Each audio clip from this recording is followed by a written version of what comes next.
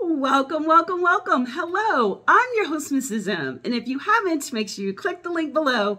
That way you can subscribe to my channel and not miss out on anything you need to scale your business to 6 figures and beyond. Pow! So you want to know why you're not winning contracts? I'm going to give you 3 reasons why the contracting officer is not reaching out to you. Now, in this video, I'm going to talk about how the process actually gets started, step by step, and why you're not being found. Let's say in the beginning of the year, there is an agency, Department of Justice, and they're ready to spend money. So what happens is the Department of Justice will actually receive their funding, and they may have 15 billion, 30 billion, let's say 30 billion for the year. They'll then look at what projects they want to assign for the first quarter, second quarter, third quarter, and fourth quarter. And they'll look at the sense of urgency. The next thing will happen, they'll trickle down to the contracting officers for this particular project, and then they'll actually give it to the contracting officer representatives. They'll send it out for cost analysis, statement of work, so on and so forth.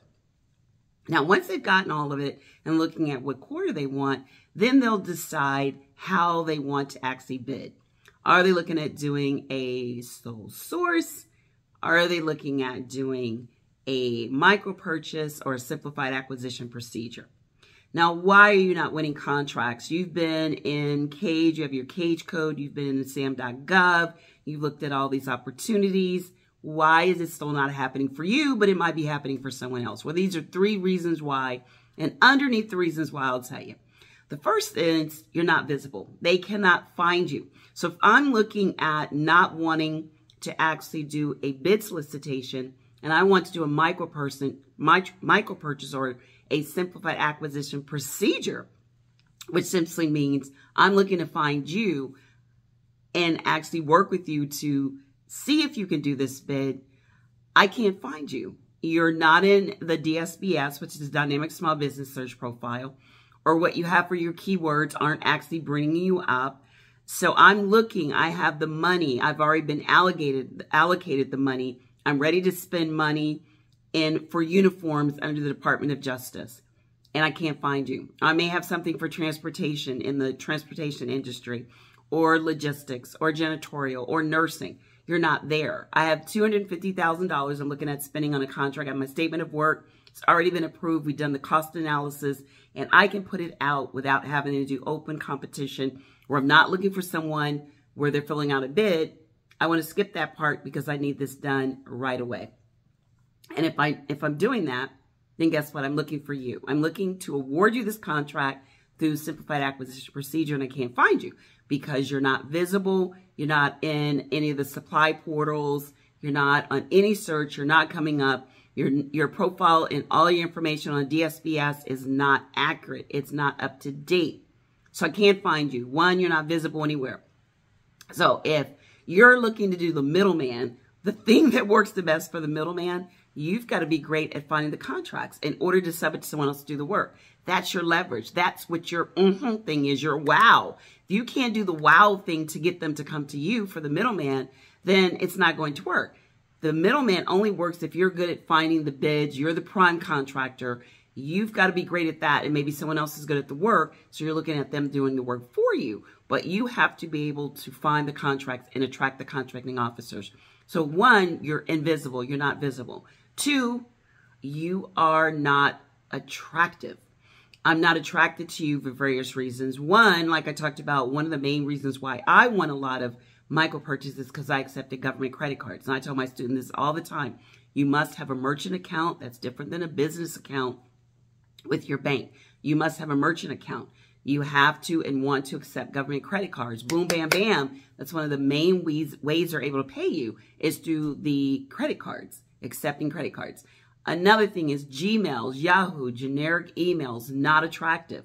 If I go to your website and the link is broken on your DIBBS that sends me to your website, or your capability statement doesn't download, or it looks old or antiquated, these are the reasons why you're not attractive. So you're not attractive to me, so I'm going to just pass you over. What I'm looking is doing a process of elimination.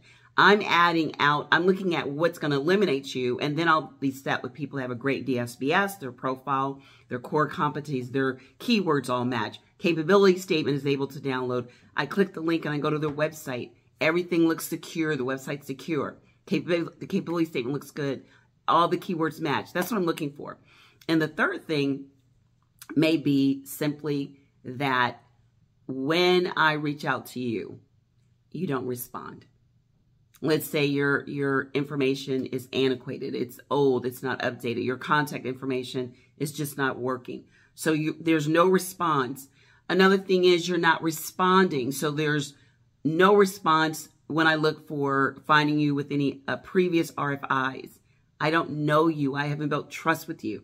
Have you done any requests for information? Have you done any sources sought? Or, yeah, if you've done any sources sought. Have you done any sources sought? That's going to be a big way I'm looking for you. I did a whole video on how to answer sources sought. This is another main way. So 3 things. You're not visible. You're really not attractive. And I don't know if I can trust you.